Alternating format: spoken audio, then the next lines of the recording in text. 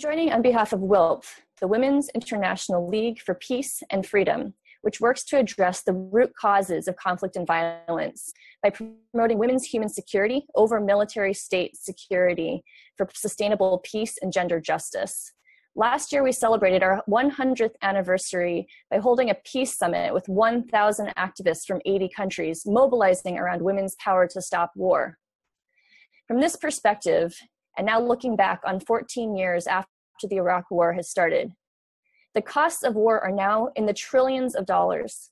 However, the cost of this particular war is just the tip of the iceberg.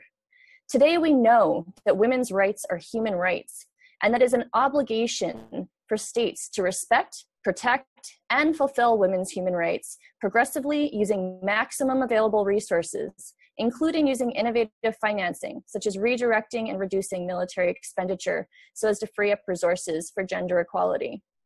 Today, we also know that divesting war and investing in gender equality pays off for other reasons. Research now shows us that gender equality is the #1 predictor of peace, that peace agreements last longer when women are at the table and when civil society is at the table, and that feminist movement building is the #1 predictor of policies on reducing violence against women. On both counts, the need for change is clear.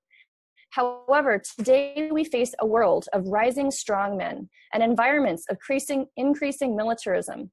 Between 2000 and 2015, global military expenditures increased by 60%. In 2015, there was a $1.6 trillion arms trade, with about a third of this coming from the United States.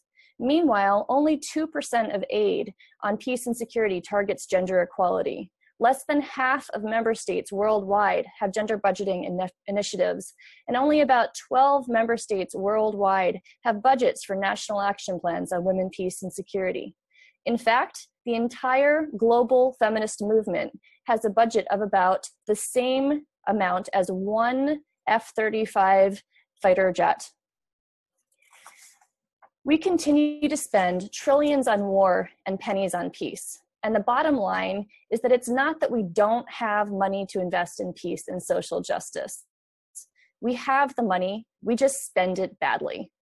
Trade-offs exist between investments in violence and investments in nonviolence, whether around supporting women in politics, investing in capacity building resources, providing services for sexual and reproductive health and rights, conducting job trainings for women and girls, ensuring education for girls, providing psychosocial counseling for women refugees, developing gender equality programming, or realizing the Sustainable Development Goals. You get what you pay for, and we've spent our money badly for too long. The time is now to move the money from violence and war to peace and gender justice. I thank all of you for raising your voice, and I invite you to share our Move the Money video to raise awareness and find out more at peacewomen.org. Thank you.